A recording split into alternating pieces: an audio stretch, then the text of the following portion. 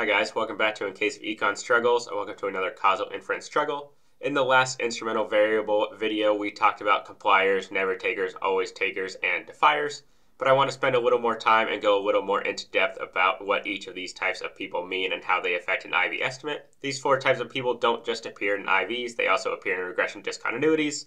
They also appear in randomized control trials, but we're going to focus today on how they relate to an IV estimate. Particularly, we'll talk about some key characteristics of each of these types of people so that you can tell them apart, talk about how you might be able to calculate the percentage of people in a population that are of each type, and specific to IV, we'll talk about how defiers can sort of mess up your IV estimate. So timestamps are below if you would like to jump around, but let's get right into it. In that video on instrumental variables, we had a setup where we had an instrument.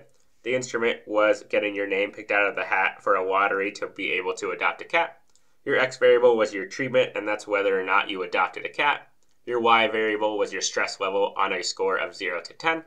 We had these four people in that video: Bill, Mary, Hans, and Chad. We said that Bill was an always taker, Mary was a complier, Hans was a defier, and Chad was a never taker. So let's just quickly review how we can look at some aspects about each of these people and use those aspects to tell what type of person they are in this context.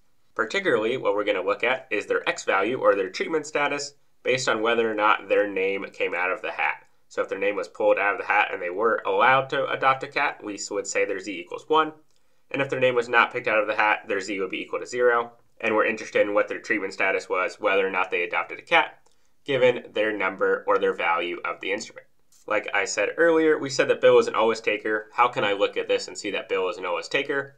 Well, I can look right here and see that even though Bill did not win the lottery, even though Bill's name was not picked out of the hat, Bill chose to adopt a cat anyway. He found a way. So given that he adopted a cat, even though his instrument said that he would not be eligible to adopt a cat, he's an always taker. He's going to take the treatment whether or not his name gets picked out of the hat or not. Mary, the way you tell that Mary's a complier is Mary does exactly what she's told. Mary adopts a cat. She has an X of 1 if Z equals 1. She does not adopt a cat. She has an X of 0 given that Z equals 0. On the other hand, Hans is a defier for the opposite reason that Mary is a complier. If Hans's name gets pulled out of the hat, he does not adopt a cat. His X is 0. If Hans does not have his name pulled out of the hat, he finds a way to adopt a cat anyway, and his treatment value, given that his Z equals 0, is still 1. Chad, how can you tell that Chad is a never taker? You can tell that Chad is a never taker because even if his name gets pulled out of the hat, he is not going to adopt the cat. I think it's helpful when you're trying to figure out what type of person is what to sort of have a story in your head to help you keep track. So here's just a story based on this cat example. So maybe Bill is a cat lover. Bill absolutely loves cats. So even though you tell Bill, hey, you didn't win the lottery to adopt a cat, you won't be able to adopt a cat. Bill says, no, I really, really like cats. I'm going to find a way. I'm going to adopt a cat because I am an always taker. Now, Mary's a rule follower. She thinks cats are nice. She doesn't want to go as far as Bill, where if her name doesn't come out of the hat, she tries to get a cat anyway. She just follows what the instrument tells her, and so she's a complier. Hans, the way I think of the Hanses of the world, these are trolls. They're like, cats are fine, but really I get way more enjoyment out of just messing with the experimenter. So whatever the experimenter tells me to do, I'm going to do the opposite. If you tell me I'm allowed to adopt a cat, I'm not going to adopt a cat. And if you tell me I'm not allowed to adopt a cat, well, then I am going to adopt a cat anyway. Chad is maybe allergic to cats. Maybe he only really entered the lottery because his friends and family around him are like, hey man, you should probably get a cat. We think a cat would be helpful. Chad is like, no, I don't think a cat is going to be helpful. I'll put my name into the lottery anyway. But if they pull my name out, there's no way I'm adopting a cat because I don't really like cats. I don't want a cat. I'm a never taker. Just to put this in more context, I put the correlation between X and Z here, between the instrument and the treatment. And you can see that for Hans, his correlation is -1. For Mary, it is 1. And for both Bill and Chad, the correlation between X and Z is 0, because whether or not their name gets drawn out of the hat has absolutely no bearing on whether or not they actually adopt a cat or not. Where Bill is going to adopt the cat no matter what, and Chad is going to not adopt the cat no matter what. So how might you go about trying to estimate the proportion of people in the population that are always takers, compliers, or never takers? Well, just to make it easy, first let's say that we have no defiers. That's one of our basic assumptions of an instrumental variable. And so for now, let's just assume we don't have any defiers. Now let's say that I tell you that 70% of lottery winners are adopting a cat. That means 70% of people whose name gets drawn out of the hat, they're going to adopt a cat. And 20% of the people who do not win the lottery, they find a way to adopt a cat anyway. And let's also say, maybe for the later part of this example where we'll go into the IV estimate, that lottery winners on average are less stressed than non-lottery winners by 2. So notice right away, I don't tell you how many percentage of people are compliers, and I know for this IV estimate that I need to know my compliance rate in order to find my IV estimate or my local average treatment effect. And if you've snuck a look at this box, you can see it's 0.5. Let's figure out how we get to this 0.5 number. Well, if I know that 70% of lottery winners adopt a cat, that means 30% of people are never takers because 30% of people chose not to adopt the cat even though they won. The only people who will choose not to adopt a cat given that they won are never takers. Therefore, 30% of people in my sample are never takers.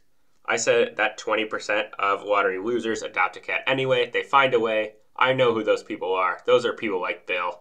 And so there are 20% of people in the world that are like Bill's.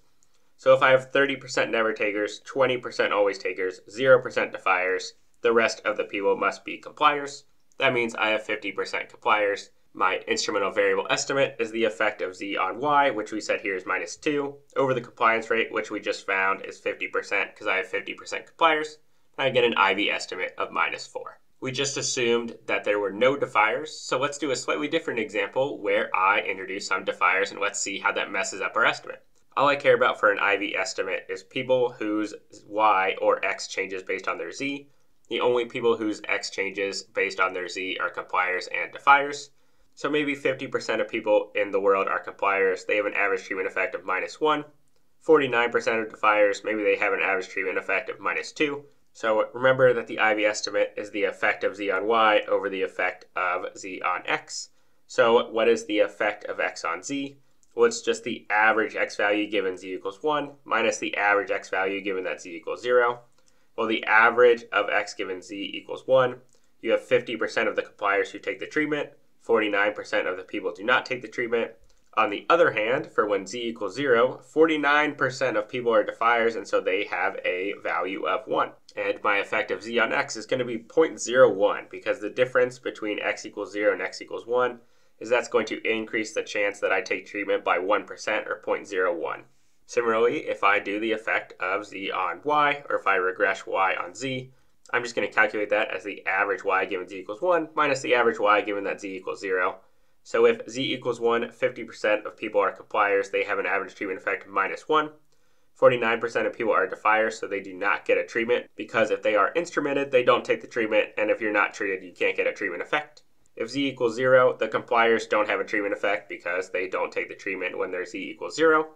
But 49% of people are defiers, and so they have a treatment effect of -2 when z equals 0, because when z equals 0, their x equals 1.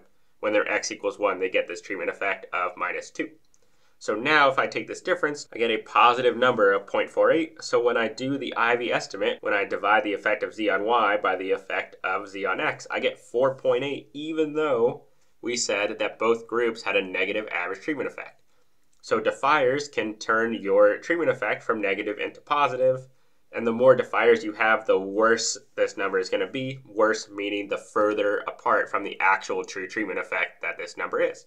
So the key thing with defiers, the reason we have this assumption is because if you have defiers, you're going to get a really screwed up IV estimate. So hopefully this gives you a better idea of the different types of people in an instrumental variable regression, particularly how you could calculate the proportion of people in each group and how defiers might throw off an IV estimate. If this was helpful, make sure to like and subscribe, and we will see you next time for another case of econ struggles.